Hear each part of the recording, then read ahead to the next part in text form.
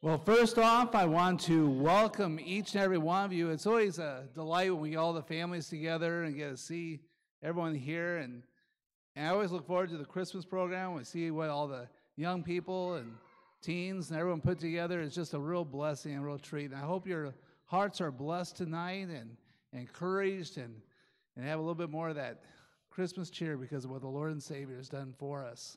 I do want to point out to you that there is a love offering box back there for the teachers. We always take that up every year as kind of their bonus. So encourage you to give what you can. If you can't, that's fine. We just want you here. We want you to be blessed by this service. But let's begin with a word of prayer. Heavenly Father, we thank you so much for the wonderful message of what you did for us, Lord, in sending your Son into this world. And as we have this time together of singing and listening and just being ministered to and reminded of the precious truth of all that you've done for us, that this Christmas season might be even more special. May we take that truth, Lord, and use it each day. Help each one of these young people to do their very best for your glory.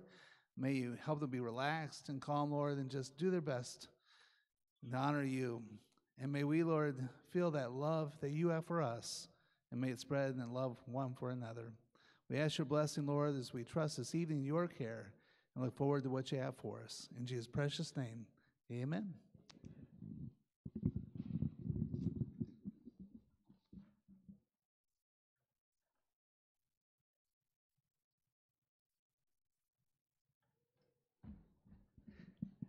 Good evening. So, I did want to just mention real quick that we are streaming this live on the church's Facebook and YouTube page. So it's not on the school page. If you have friends that you want to share it with, it's on the church's Facebook and YouTube page. So we are going to start off tonight with "O Come All Ye Faithful," which is page number 201. Should be up there. Look at that. He's got it down. All right, so it'll be up there. If you could stand, please.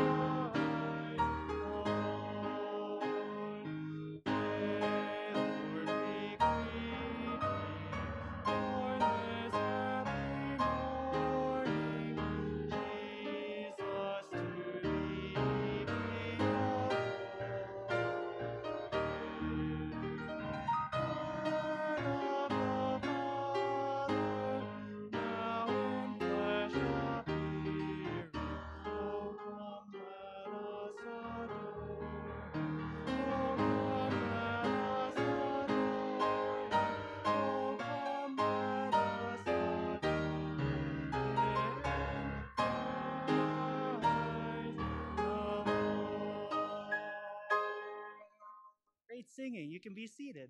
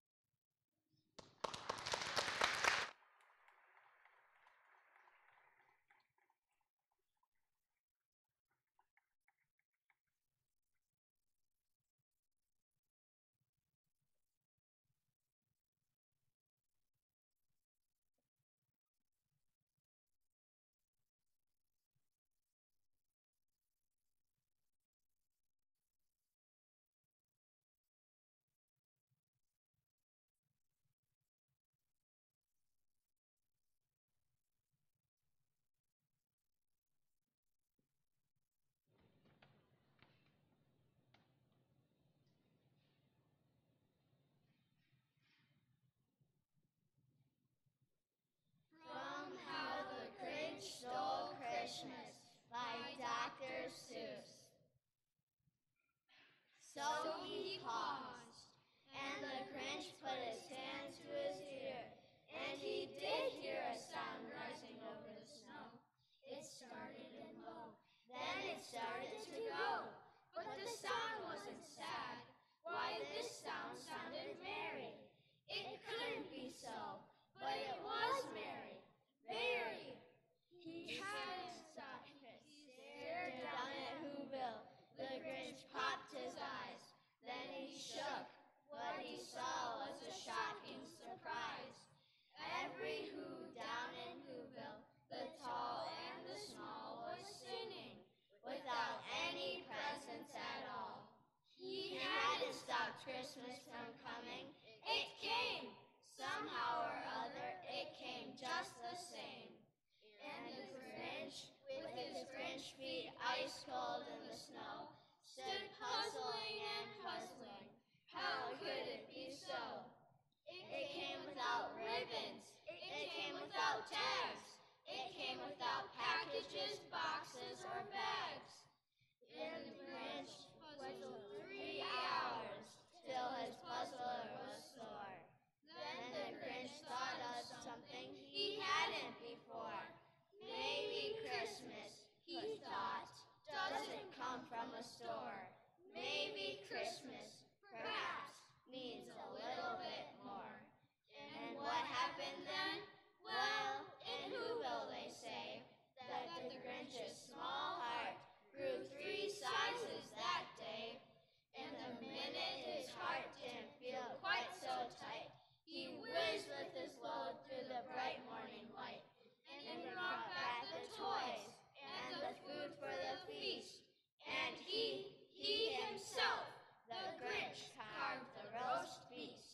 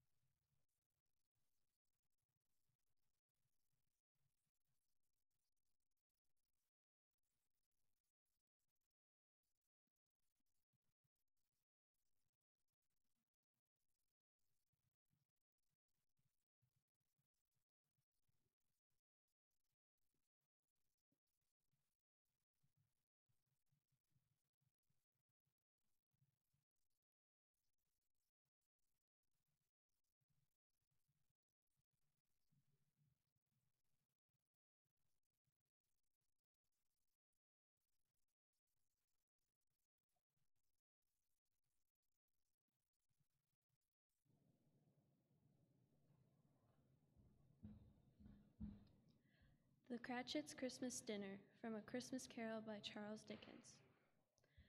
Such a bustle ensued that you might have thought a goose the rarest of all birds, a feathered phenomenon, to which a black swan was a matter of course.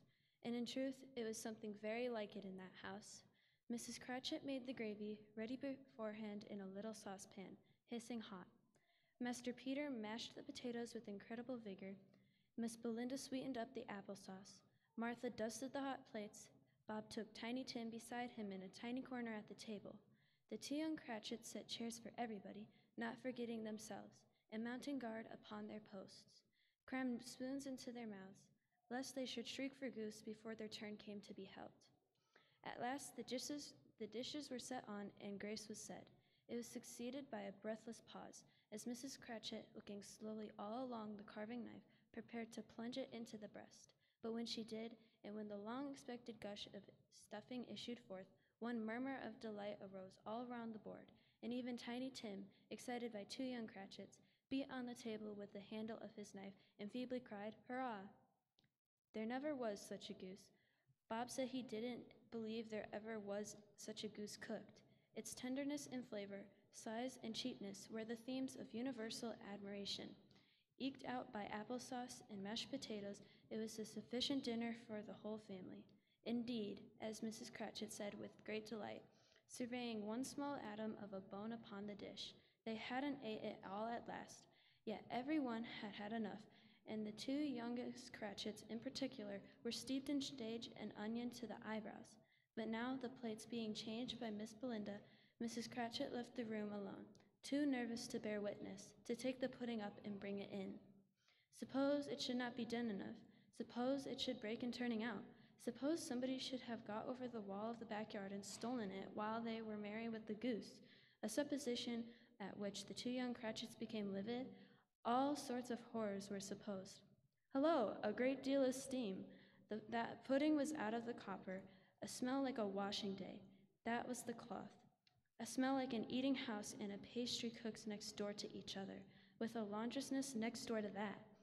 That was the pudding. In half a minute, Mrs. Cratchit entered, flushed but smiling proudly, with the pudding like a speckled cannonball, so hard and firm, blazing in half a quartern of ignited brandy, and bedight with Christmas holly stuck into the top.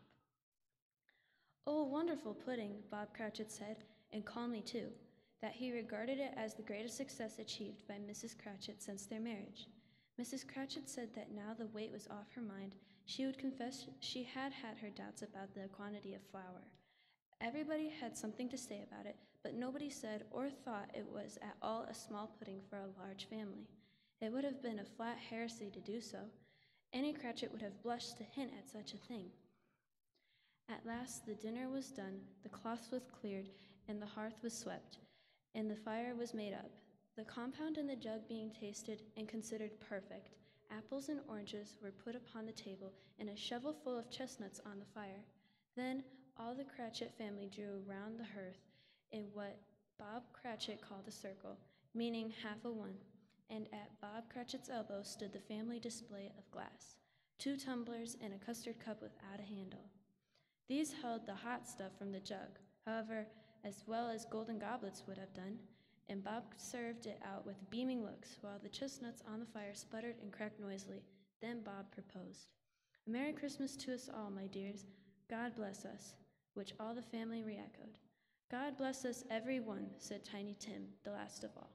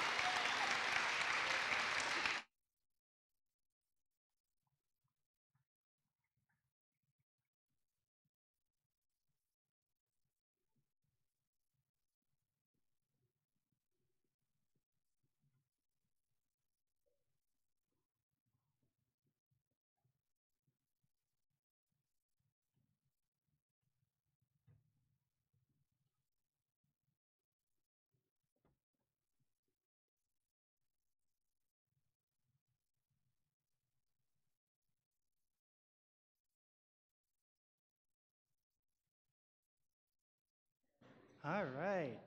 So, hopefully you've been enjoying this tonight. We're going to finish the congregational songs with Hark the Herald Angels Sing, which is page 199. Hopefully it'll be up there. Hey, look at that. It is. All right. If you can stand again.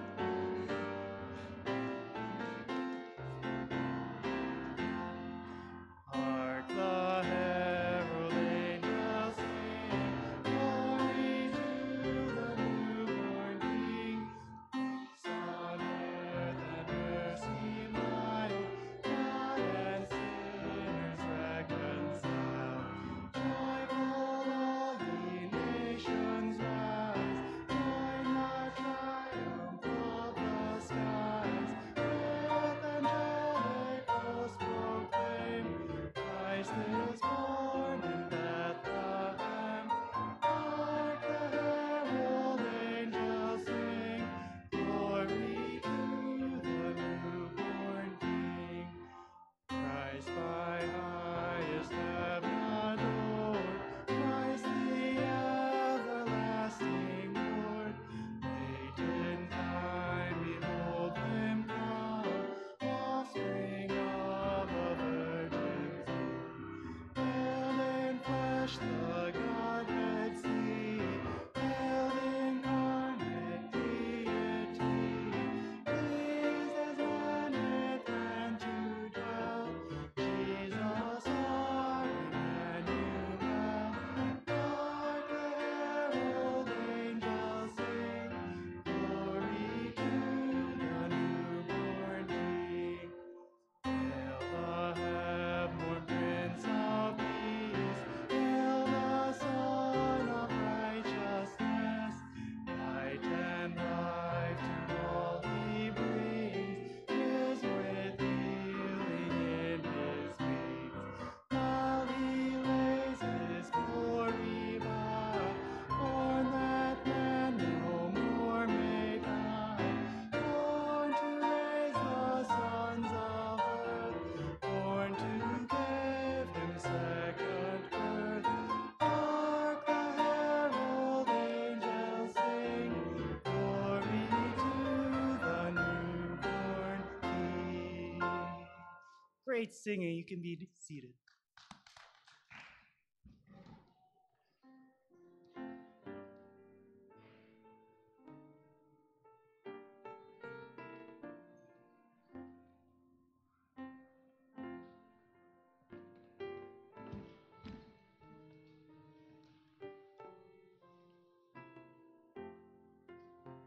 I'm Della. I'm Jim.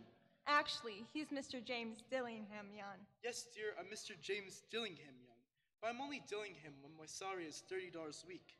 Lately, my salary has been so meager, only $20 a week, that somehow Dillingham no longer seems appropriate. Perhaps I should only be Mr. James D. Young. Nonsense, my love. To me, rich or poor, you'll always be my wonderful Jim. What does your weekly salary have to do with that? Everything, Della. My salary determines what I can buy you and all the things I want to give you. No, shower upon you. Again, nonsense, my wonderful Jim. To me, your weekly salary means little. Our being together, everything. Della and I, we've just been recently married, so we're really newlyweds. And this is our first apartment, Jim's and mine. Not much of an apartment, Della. No rug. No matter. Old, faded, and tattered curtains. No matter. Very little furniture. How much do we really need? An old sofa that some other family long ago discarded as worthless. But still, very useful for us. 2 old, rickety chairs rather desperately in need of upholstering. But still very comfortable. I feel so badly, Della, that I can't give you more. And as I said before, how much more do we really need? What you may not feel we need, Della, but what I feel I want to give you. A golden chandelier gleams over a long mahogany table, which is holding shiny Polish tea service, which on very top of a very dainty Belgian lace tablecloth. Oh, a candle will do what a golden chandelier does. And a silver place? Oh, they'll just take so much work shining and reshining it. But if I had my way, your hands would never do such work. But how? Servants! Servants! Servants in every room of our huge house if you need. Not even the king and queen of England can boast of such luxury. Ah, my love, if I were only able to provide you even half of what my love desires to give you, you'd have more than any king or queen on earth ever dared to treasure. But Jim, your love has already provided me more than any queen on earth could desire. What? This apartment, though little it may be, this apartment is our home, yours and mine. And with our love, yours for me and mine for you, it makes this place truly beautiful. But I want to do so much more for you. Oh, your wonderful love, it's more than I could ever want. You almost make me believe that, dear Della. It's true. Then someday... Oh dear, it's almost time for me to leave for work. Not at least for an hour. I mustn't be late. I can't be late. Not the day before Christmas. Christmas. Tonight's Christmas Eve, and we haven't even decorated anything. We've been so busy for the past few months. We simply haven't had the time. Truth, Della. We haven't had the money. We've got a few. Let's put them up now. Now? Now. I've got to get to work. Not for an hour. You're right. With the few decorations we've got, our entire apartment will be decorated. With the 15 minutes left over for me to just stand around and look at the decorations. Ah, here it is, Jim. The box with our Christmas decorations. What shall we put where? For the tree. What tree? The tree in our imagination. And this beautiful bow. That's for the tree, too. No, such beautiful bows made only for one purpose. Adorning your lovely hair. Such beautiful hair, such long, beautiful hair, now made even more beautiful.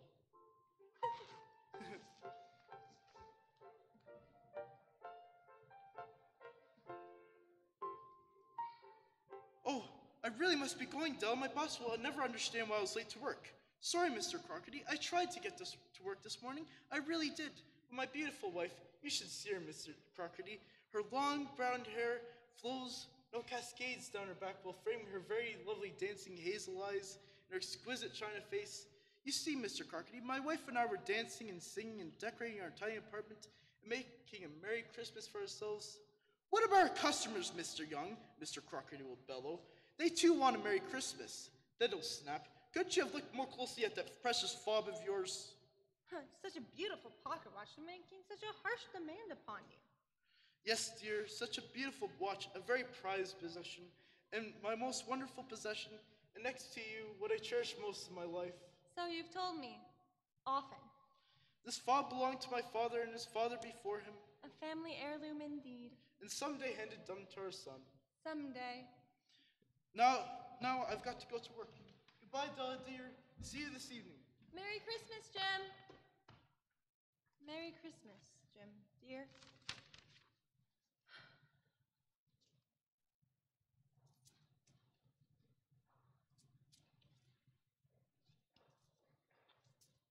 $150, $155, $156, $170, $80, $185, $86, $87. $1.87. Only $1.87. What could that buy me? Maybe I've miscounted. 187. Still only 187. What kind of Christmas present can I possibly buy for Jim? With only this, I wanted to buy my Jim the most wonderful gift. But with only this, $1.87. I've been saving every penny I possibly could for months. Please, Mr. Vegetable Man, can I have those bruised tomatoes? Surely you'll sell them me for less. Please, Mr. Grocer, only a pint of milk today. I'm saving my pennies. And pennies I've saved, 60 of them. But what can pennies buy? 2 bruised tomatoes, a pint of milk, a bit of almost spoiled meat, several spongy potatoes, but no wonderful Christmas gift for my Jim. 187. Only 187. It's getting dark outside. Soon the shops will be closed. No matter. What possibly could I get for $1.87? Even if the shops remained open all Christmas Eve. Look at those people out there, out on the streets. Happy people, Buying gifts for their loved ones, something I long to be doing. I wonder.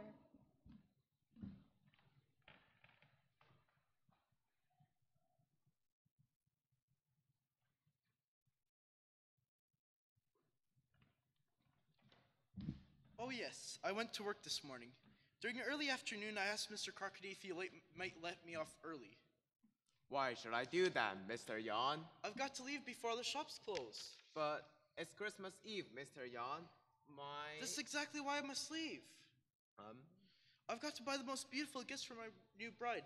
You should see her, Mr. Crockett. You should have thought about buying her a gift before Christmas Eve. I did, Mr. Crockett. I've been thinking about buying my Della a gift for the longest time. If you could just see her, Mr. Crockett.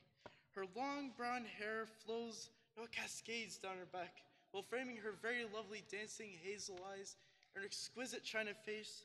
She's so very beautiful with a personality to match, so gracious and loving. So you see... You have just got to buy her a Christmas present on my time. I'll make up the time, Mr. Crockett, but it just won't be Christmas without buying my Della a beautiful gift. So what are you planning to buy her? That's just it. I don't know. I've so little money. Then you best be going. In an hour, Mr. Crockett? Right now, Mr. Yan. With very little money, you will have to search all afternoon to find something fitting for such a beautiful and wondrous bride. Oh, thank you, Mr. Crockett. Thank you. And Merry Christmas to you. Merry Christmas to you, too. And to your new bride. Trust you to find us the right gift for her.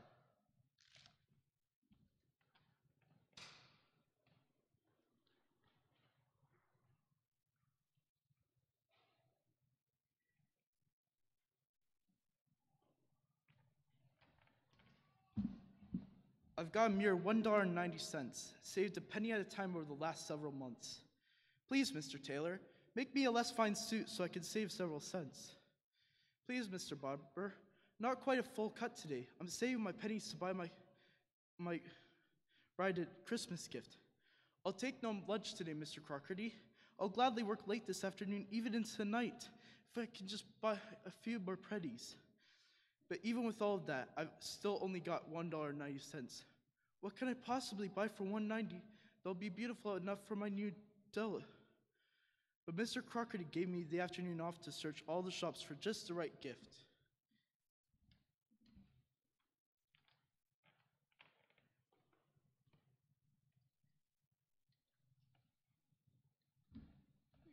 Madam Sofronie, hair goods of all kinds. Madam Sofronie? Madam Sofronie? Yes? Will you buy my hair? I do buy hair. Then please, Madam Sofronie, buy mine. Well... My hair is quite long and very smooth, even silky. Just the kind of hair woven into the finest of wigs. The wig made from my hair would be the prize by any woman. I'm most certain. Please, Madam Sofronie, please buy my hair. You sound quite desperate on this Christmas Eve, Miss. Mrs. James Dillingham Young. I'm a new bride, and I want to make my first Christmas gift that I ever buy my Jim something truly wonderful. But I have no money. And that is why you want to sell your hair to me. Jim loves my long hair so much. Then to cut it off? But I love him more. I just couldn't go through Christmas without buying my Jim a gift. I will buy your hair for $20. $20? $20? What a wondrous Christmas gift $20 will buy. Madam Sofronie, cut off my hair. This way.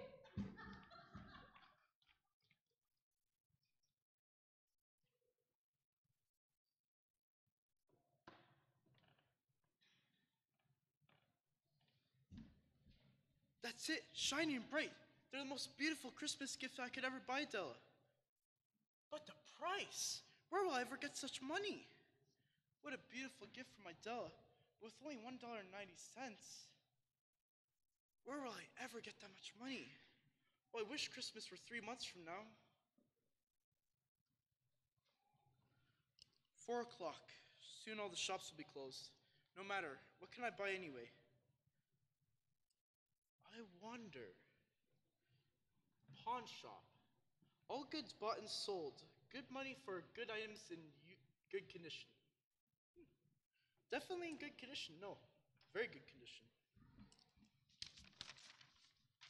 Yes. Your sign says you buy all goods. Must be in good condition. I got something in very good condition. Then why pawn it? Why does anybody come into your shop? Then let me see what you want me to buy. It's an heirloom, been in my family for 3 generations. Must be worth quite a lot. I wouldn't part with it, not for any reason in the world, except one. Which is? My beautiful new bride, sir. You should see her.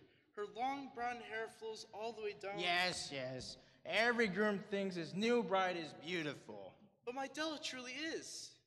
You'll buy my pocket watch? Don't often have a call for anything this fine. As I told you, it's worth quite a lot. It's worth so much more, oh much, much more, will be my Della's joy and happiness when I buy her that gift I saw in the window down the street. Please buy my fob, sir. $20. $20? Take it or leave it. I'll take it. My pocket watch is sold. Thank you, and Merry Christmas to you.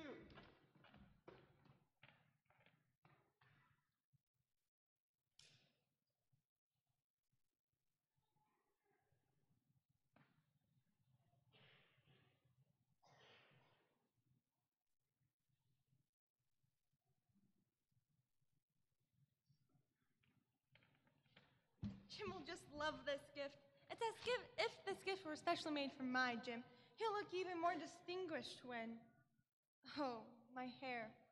The lawn hair Jim loves so much. I do hope he'll take a second look at me. I know he'll say I look just like a Coney Island chorus girl, but what could I do with only $1.87? Oh, please have him still think I'm pretty. Pretty, please. Oh, I beg you. Della, it's Christmas Eve. I've such a wonderful gift for you. Della, what happened to your... It'll go out again. Surely you'll see. Several months and you'll never know. Your beautiful long... It will be long again, Jim. I promise. But... My hair grows so fast. I had my hair cut off and sold it because I couldn't live through Christmas without giving you a gift. I don't know what to say. Say Merry Christmas, Jim. You don't know what a beautiful gift I've got for you. But you've cut off your hair. Cut it off and sold it. Don't you like me just as well? I'm still me without my hair, aren't I? It's gone? It's gone.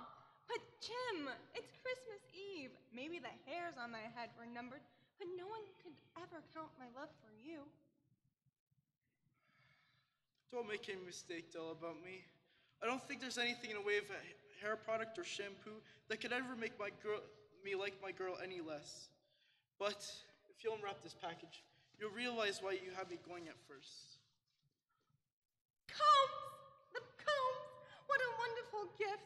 The combs I've admired for months. How kind, how good of you, and just the right color to wear my... It'll grow out so fast, Jim, you'll see. Soon I'll be able to wear these lovely combs. Oh, what a wonderful gift. These combs must have been expensive. Very expensive. You must have saved up for months. A while. Thank you so much, Jim. I love you for that. And here's a gift for you. I do hope you like it. Isn't it a dandy, Jim? I hunted all over town to find it. You'll have to look at the time 100 times a day now. Go get your watch. I want to see it on. Oh, Della, let's put our Christmas presents in, keep them a while. They're much too nice to use just at the present. I sold my watch to get the money to buy your combs. I love you, Della. I love you, Jim. Merry Christmas, Della. Merry Christmas, Jim. Now let's celebrate.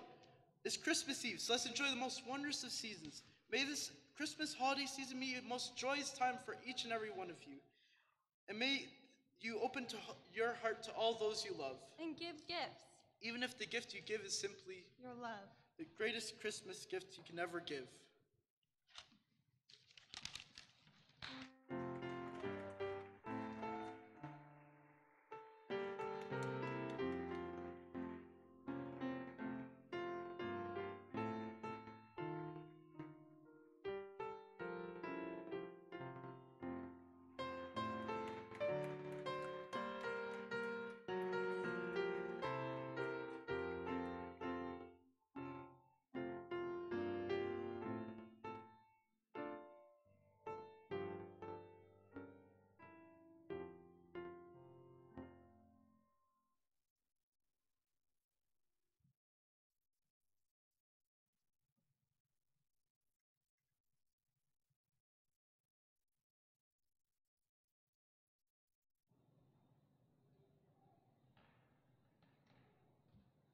This is really the most awkward point of the program tonight, because you're going to sit there and watch me get my stand and set it up just right and get all set up to speak. And it's really awkward of you being quiet while I'm doing this. Feel free to talk a little bit, and then I'll let you know when to be quiet.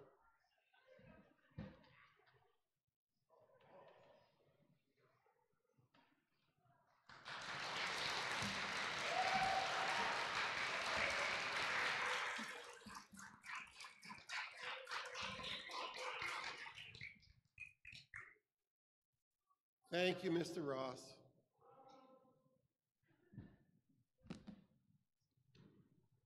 I'm kind of blind up here. The spotlight's right on. I don't know if you're still out there or if people are still where they're supposed to be. But just a couple of things I'd like to say by way of thank yous. One is to the Chimes Choir under the direction of Mrs. Tucker. Thank you very much for that tonight.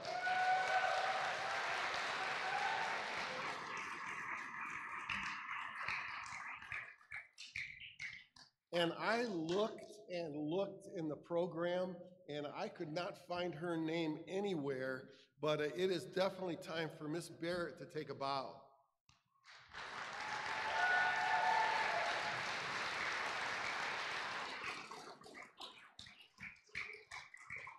She really got our young people to do things that I thought they were incapable of. And so that was really a blessing tonight. Thank you for all your hard work. As administrator of the school, I'm very proud of that, what I've seen thus far tonight. So thank you very much. Well, it looks like the theme of the evening is gift. So I better stay with that, at least for most of my little devotional tonight. And as we consider the gift of the Magi, and so that's where I'm going to be tonight, and just sharing with you really the delightful tale of some strange men from a faraway land who came to give Jesus gifts that were honoring to him.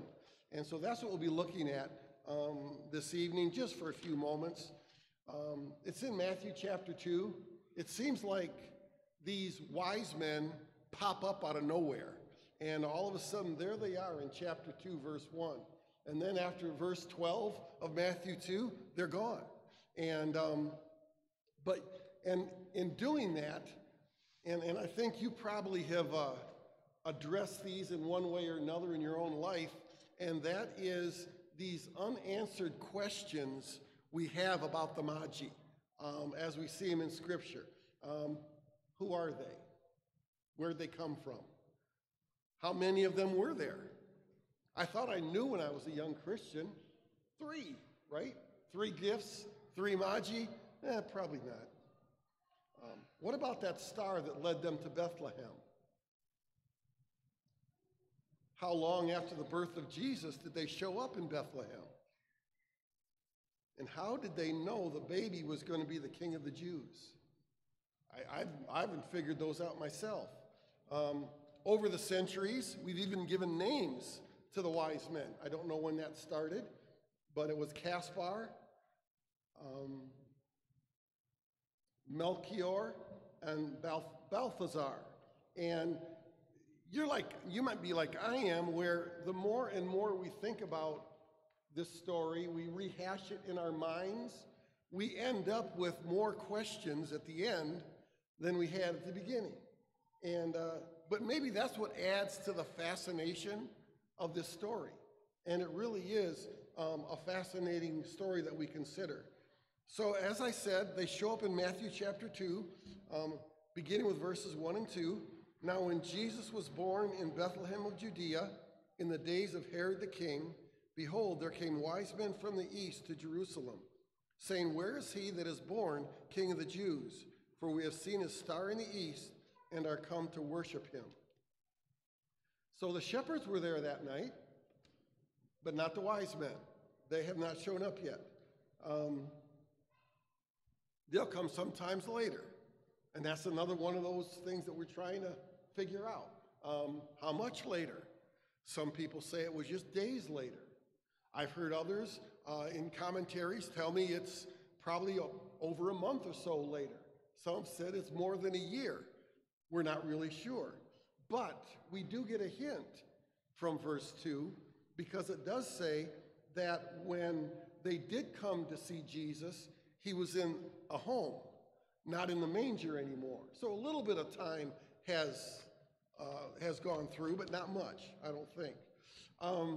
If you go to the few day theory, then you might be right with church history, or dare I say church tradition. All traditions aren't bad. Okay, there are some nice traditions. Could be. That claims that they came 12 days after Jesus' birth. Okay, hence the 12 days of Christmas, which we sing about every once in a while as well. So that would fit if that were the case. We find out they're the Magi from the east. That's all we get. So we just got to go from there.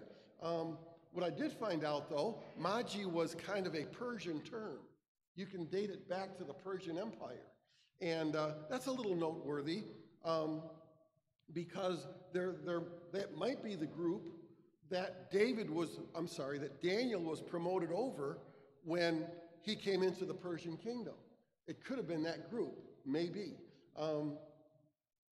They were the philosophers of the day. They were highly educated, trained in medicine, history, religion, prophecy, and of course, astronomy, which is going to be what we talk about them the most. Bottom line, they were very influential in Persia. As a matter of fact, that group had a nickname. They were the kingmakers, because the king would come to them for political advice in certain matters. And so that's who we're dealing with when we have the history of this Magi a little bit. It looks like Persia is about 1,000 miles from Israel.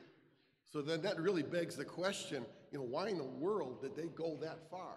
Well, you and I know now, hindsight's 2020, they came to see the baby Jesus and honor him.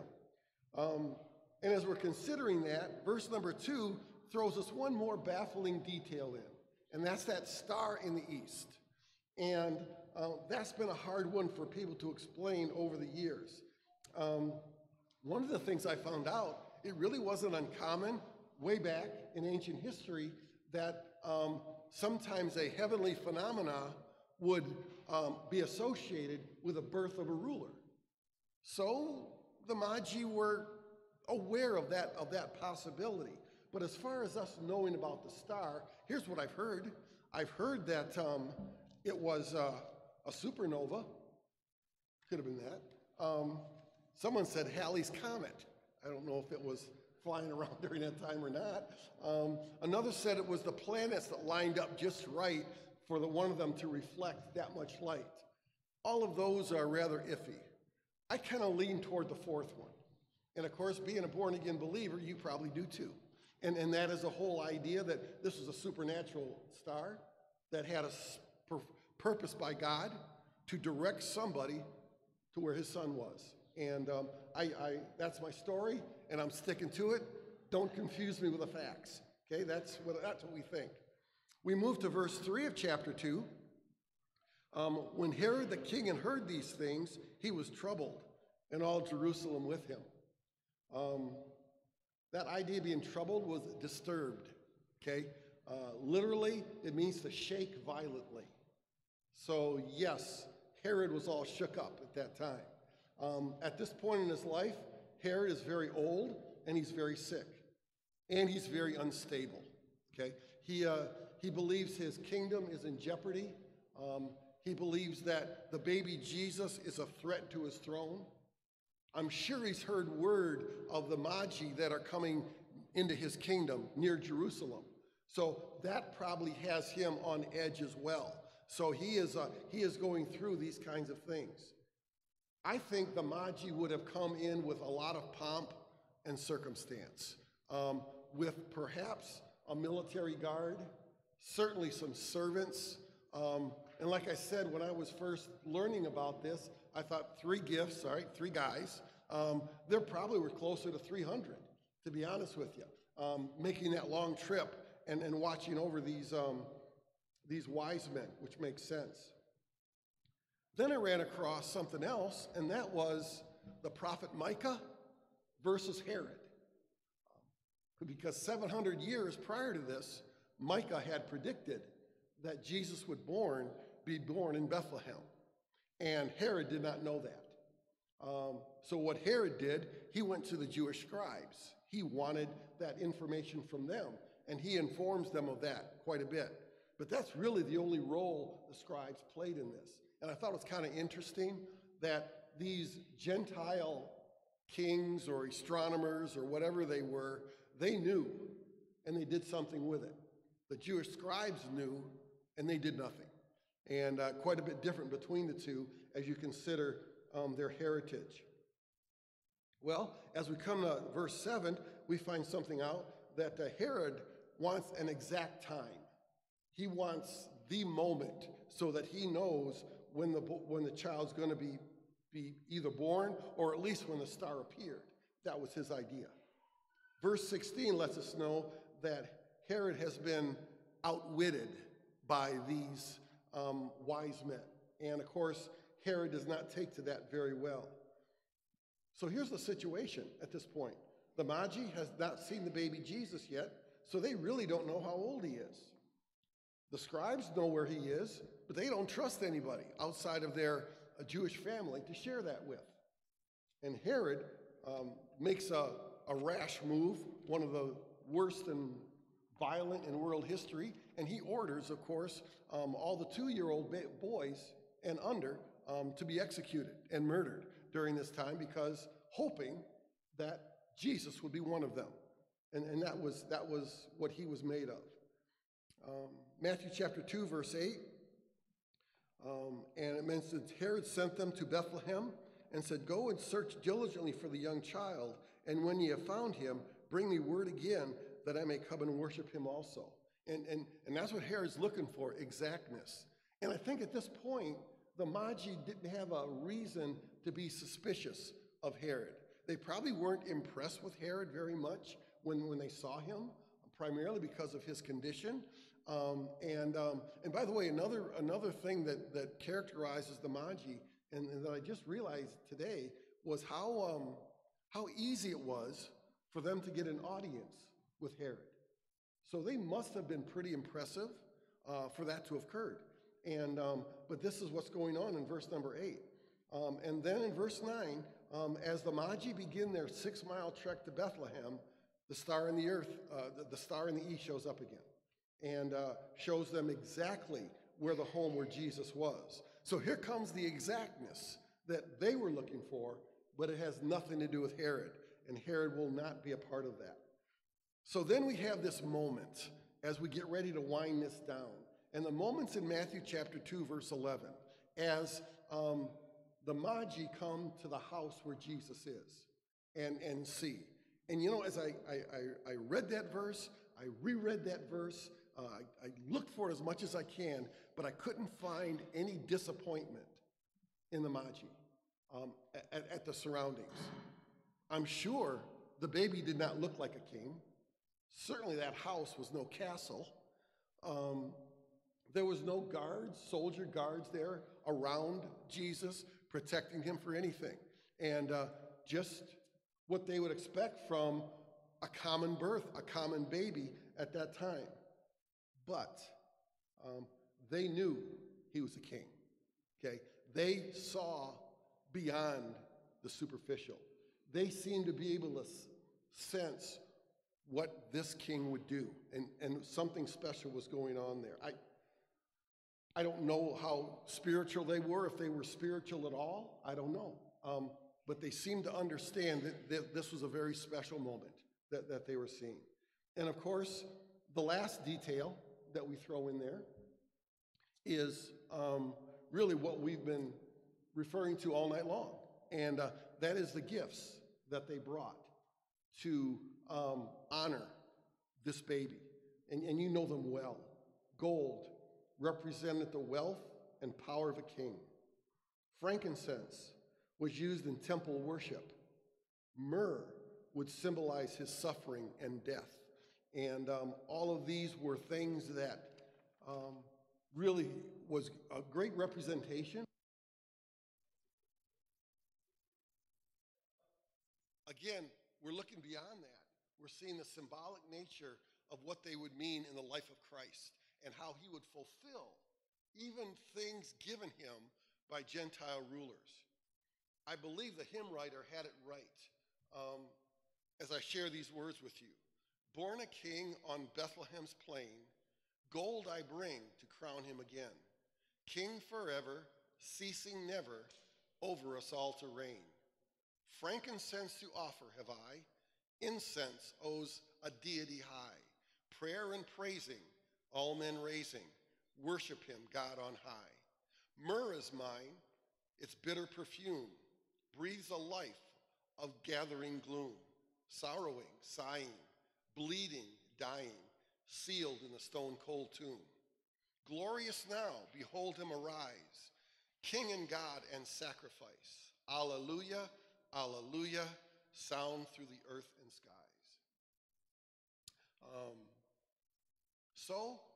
This whole aspect, this whole idea tonight, I think speaks to us. I think one of the things that I see in this as I study this part of Scripture is hope. Jesus gives hope to all. If he can use a star to get the attention of pagan astronomies, he will stop at nothing to bring us to his son as well. And there's hope in this Christmas season. And we have people who are in need of hope. They need a relationship with Jesus Christ. They need to know that there is one who is greater than all that they're going through. I would love for some family to be able to say about this Christmas, it was my best Christmas, because it's the Christmas where I joined the family of God. That would be a great blessing. And that's what the kind of things that this hope that this story brings, and of course that our Savior does. And then the other thing that it spoke to me about was responsibility. I remember hearing this a long time ago where one of my professors said, if Christ is not Lord of all, he's not Lord at all. And I may be speaking to some Christian in here who has kept one little room in their home or in their body just for what they want to do. They've not turned that over to Christ. I want to encourage you this Christmas season. May it be a Christmas season when you do just that. You give everything to Christ. All of your gifts, all of your talents, all of those things which make you up as a person, and you turn that over to Christ and let him do with it as he wishes. It'll be the greatest decision you made in your life outside of salvation. And so those were things that I gathered from this passage that's been a blessing to me throughout the last couple of days that I was studying it. Let's close with a word of prayer, and then I've got a couple of announcements to make. One is rather lengthy, very complicated, but we'll go through it slowly so it works, and then a couple other things. Let's pray. Our Heavenly Father, again, we thank you for what we are able to do with the bodies you've given us by turning them over to you. Father, we've seen that tonight. We've seen young people who really weren't thrilled about being up in front of people and reciting things. And yet, Lord, what you did through them today, they are ministers. Father, we thank you for that. We thank you for the blessing of this evening. We thank you, Lord, for our faculty who have spent time in helping our students do these things. Father, we thank you for your blessing of Miss Barrett. Pray that you'll continue to bless her in this way as she has shown us what she can do. Father, we thank you most of all for your son, Jesus. We thank you for the gift of eternal life that we enjoy. May we use those things you've given us to be what you want us to be before a world who needs to see Jesus Christ in us. May we be like John the Baptist. May we have you increase so that we might decrease. Father, again, we thank you for the blessing of our school. We thank you, Lord, that every class we have, we can teach your word and teach about you in that. We thank you for our parents. We pray, Lord, that you will continue to protect, bless the families, give wisdom to mom and dad with raising these young people. We thank you that they have shared in that with us. And now, Lord, we ask your blessing upon the rest of this night. May it be a time of sweet fellowship. May you be honored in all that we do, and we'll thank you in Jesus' name. Amen. Okay, here we go. They typed it in the smallest font possible. Thank you. First, we juniors appreciate all the support from the school for the bake sale. Thank you to all who have participated by baking something or will participate by buying these baked goods. Please listen to these instructions to help the bake sale run quickly and smoothly this year. They're salesmen, aren't they? If you would like to purchase a larger individual item or some unique items, such as a single pie, cupcake, biscotti, puppy chow, or hot cocoa bombs, that sounds violent, please exit by the sound side of the gym, through the double doors, and head towards the kitchen side of the cafeteria. Do I need to repeat that? Good. If you would like to buy a pre-plated selection of various cookies and treats, please exit by the left of the double doors in the back and head to the playground side of the cafeteria. A checkout station can be found as you exit to the lobby. I agree. If you have any questions, please ask one of the juniors. Feel free to visit both sides of the cafeteria, but you may want to pick the side that is most important to you so we do not sell out of an item you're looking for. And then lastly, we encourage you all to enjoy fellowship with other families, either in the gym before coming to the bake sale or in the foyer with your delicious cookies. There will be juniors on around the cafeteria to assist you. We appreciate all your help to make our bake sale from 2022 a success. Next announcement. I figured that we would work this out very well. Pastor would hit you at the beginning. I'd remind you at the end, okay? And I want to encourage you, if God has so blessed you and motivated you to do this, we do have a gift basket in the back for donations to our teachers, for them to have over Christmas vacation. And I know that's a great blessing to them. So please consider doing that if you are so blessed with. And lastly, really hate to end this on this one, but tomorrow we have home basketball games in the gym. And so we need to use the terminology we use in church, tear down, so it's ready for basketball tomorrow night. And if you're willing to and stacking some chairs and doing that kind of thing, that would greatly be appreciated, because the more we do tonight, the less we have to do tomorrow during the school day. And so keep that in mind. If it comes down to fellowship or stacking chairs, I'd much rather have you stack it. No, I'd much rather you have fellowship. Okay? Freudian slip, what can I say? But no, we're going to take fellowship over the chairs. Okay. Well, at this point, I think it's safe for me to dismiss you. I think I've said everything I'm supposed to say. And so thank you for coming. It's been a great night. I've enjoyed it immensely. And thank you for your support of our school.